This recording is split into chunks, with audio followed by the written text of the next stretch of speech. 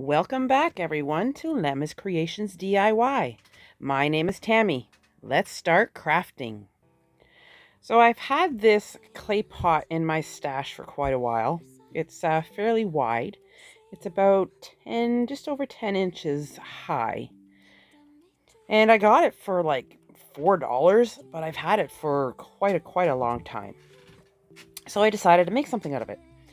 So taking this trim-clad paint, it's hammered in the colored bronze. If you see that top strip up there, that's what it's basically supposed to look like.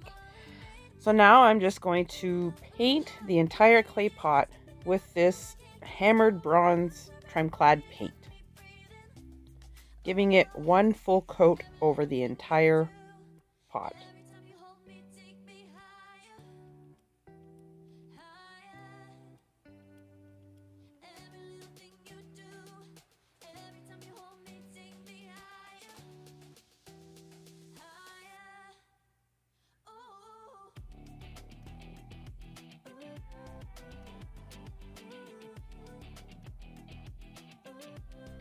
Then I picked up this pizza pan up at our Dollarama here in Ontario, and taking these three colors, I use white, brown, and black.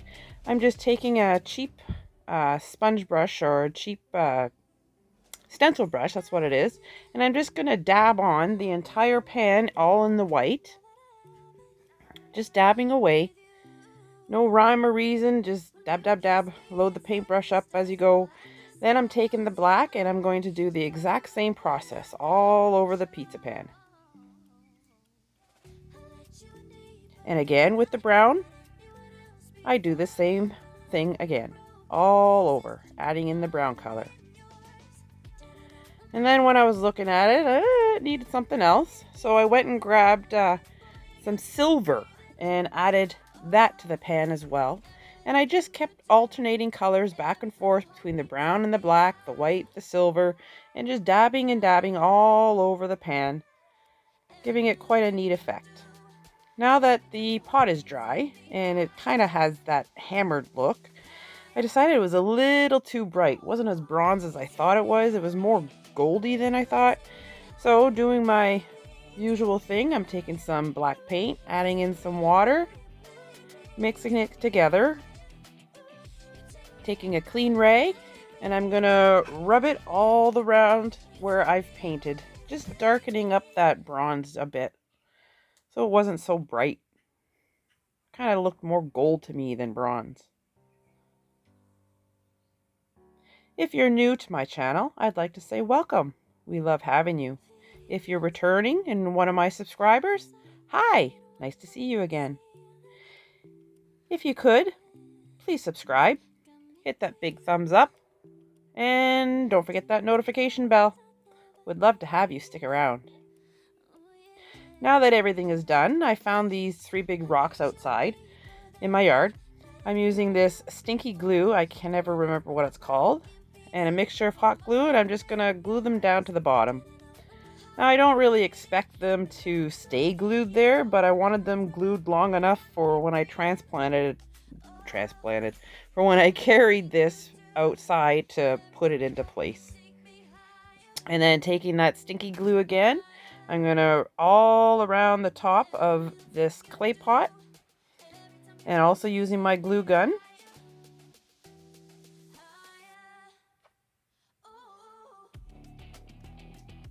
I'm going to adhere that pizza pan right on top.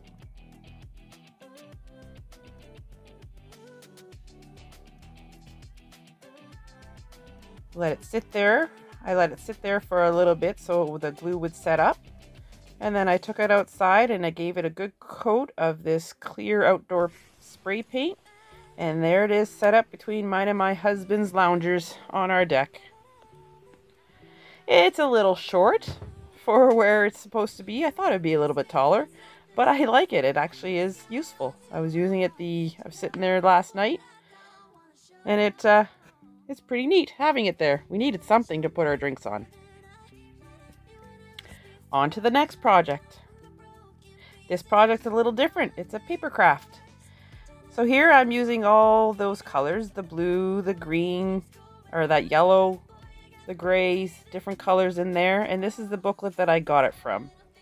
They have all kinds of wonderful paper inside that booklet. I'm using the thick one, or the thicker one is a mounting tape, and the other one is a sticky two-sided tape. My cutters, my paper cutters. My scoring board, which on the back is helpful, has card sizes and envelope sizes. Now, starting with this mustard orange one, which has a little texture on top, we're going to make a 5x7 card.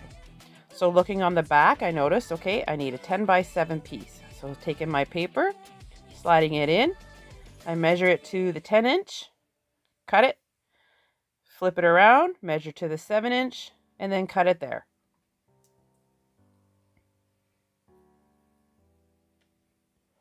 Then taking my scoreboard, I line it up on there, and at the 5-inch mark, I score a line down the center of the paper.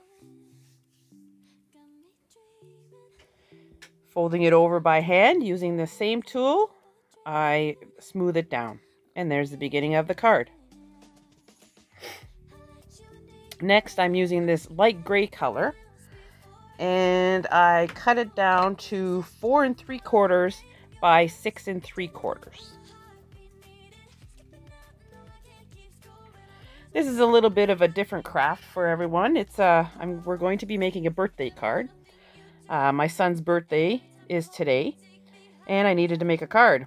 So I thought, hey, why not record it at the same time and show you guys how to do it. This blue sheet of paper, I cut this one down to 4 1/2 by 6 1/2. If this is something you guys enjoy, let me know down in the comments. If you'd like to see more card making or paper crafts, let me know. I'll see what I can do. Now taking these printed papers, I'm going to use all 3.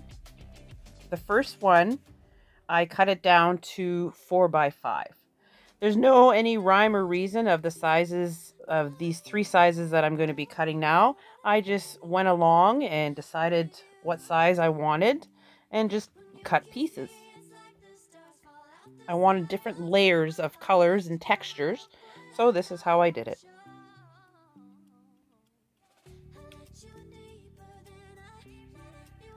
Taking this checkered one, I cut this one down to 2-inch by 3-inch.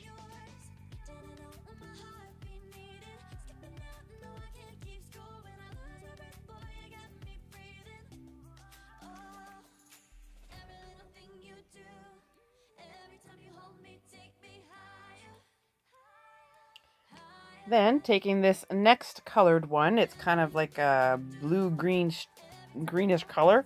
I am cutting it down to 2-inch by 5 1/2 inches. And then I'll layer that on top of the card as well.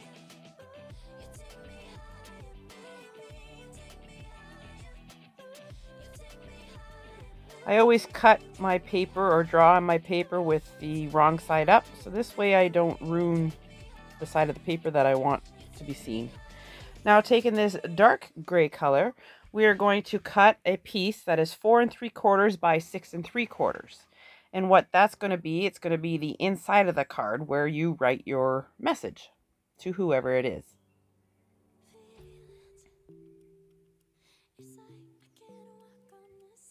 And then also taking another piece of this dark gray color one, I cut a piece that is 2-inch by 5-inch. And that is going to be our happy birthday sign. Before doing that, making sure I'm on the wrong side of the paper, I'm going to draw triangles, little lines on either side. Kind of like almost making it as if it was a ribbon, it would be dovetailed. So that's what I'm doing here. Using my ruler, I draw the lines, and then using my scissors, I cut them out.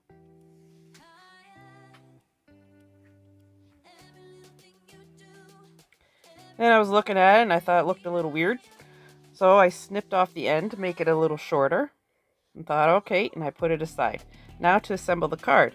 Doing the inside first, I use my double-sided tape, pull off the backing, and adhere it to the inside.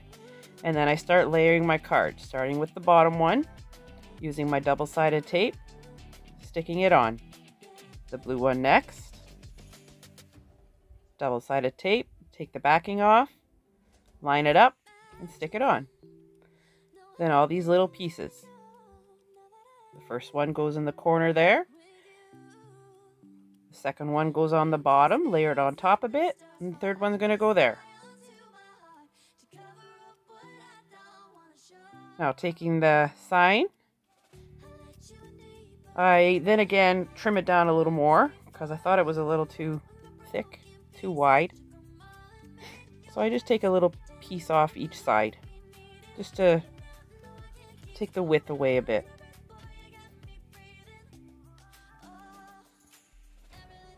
Sorry if you hear bugs, I'm outside and I've got a housefly buzzing around my head.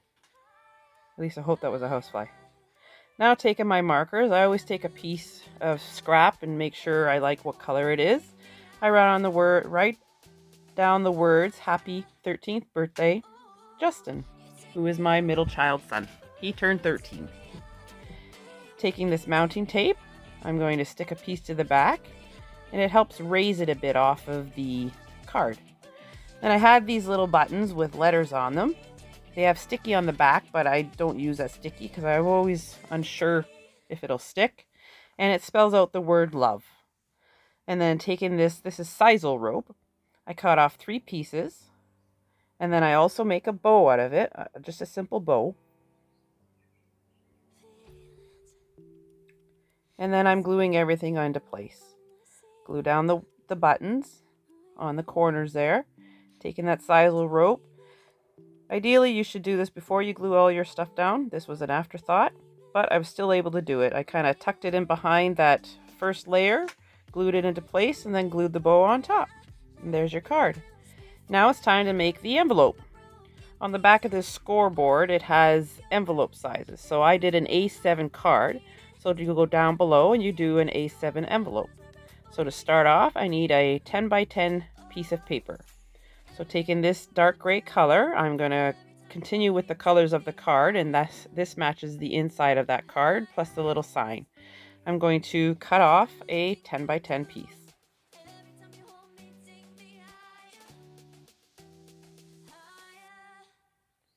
Then taking my scoreboard again, on the back I got to stick with the A7. So on the back it has all these lines that have A7. So what you do is you take your paper and you line it up with those jotted lines on the corner. And then there's score lines that go downwards and across. And they also are labeled with A7, and you follow along with those. Doing your first score line along the side. You continue along the next A7 along the bottom. And then you do the same thing on the top and on the other side. Just following along with the A7s.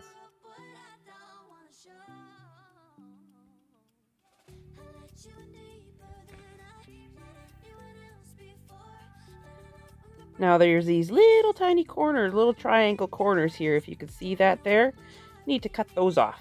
So that's what I do. Go around with my scissors and cut them off. You don't have to cut them off, but when you start to fold it, they tend to bulk up on the inside. So now it's time to assemble the envelope. Taking the sides first, I fold it in by hand first to make sure I get the crease right.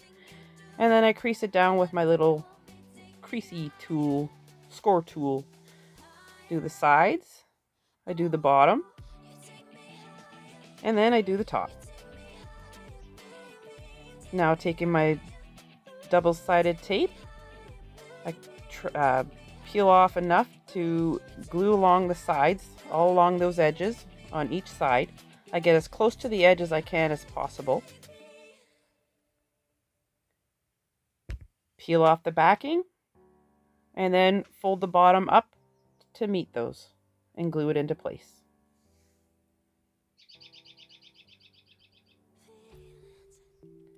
And then what I also do is I take another little piece of two-sided tape and I stick it on the flap there, so when you're done with whatever you're putting in the card, you just peel it off and close the envelope. And that's how it'll fit inside. Now to decorate the outside of the envelope.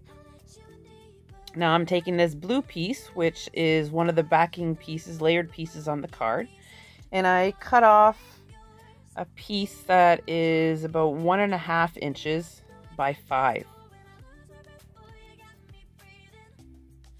It's going to sit right in the middle there.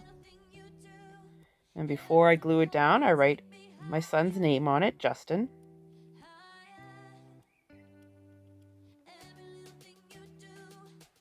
Taking my 2 double-sided tape, put a couple strips on the back, peel off the backing, and stick it on in the middle of the card, or in the middle of the envelope, sorry.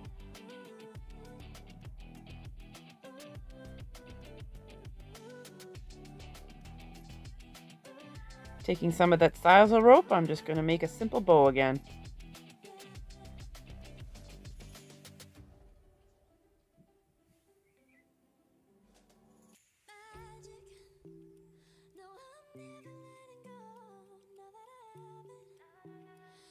Glue it into the corner of the blue piece there. Cute little bow. And then taking my markers again, I'm going to draw some balloons just around his name there on the card, on the envelope. I'm using blue and green marker.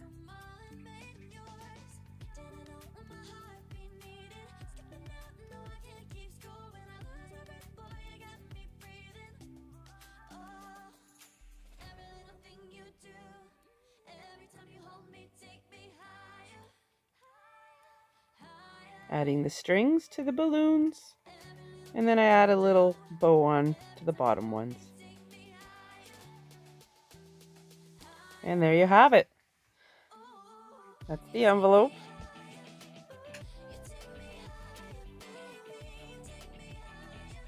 And this is your card. Or his card, I guess I should say. Place to write the message. Nice front. Nice little card for him. Slide it into the envelope. And we're good to go. I hope everyone enjoyed this video. I certainly had fun making it. If you could please subscribe, like this video. Don't forget the notification bell. You can follow me on Instagram at Tammy-Lou Breault. I'm also now on Facebook, Lammis Creations DIY. I hope everyone has a nice day. Bye.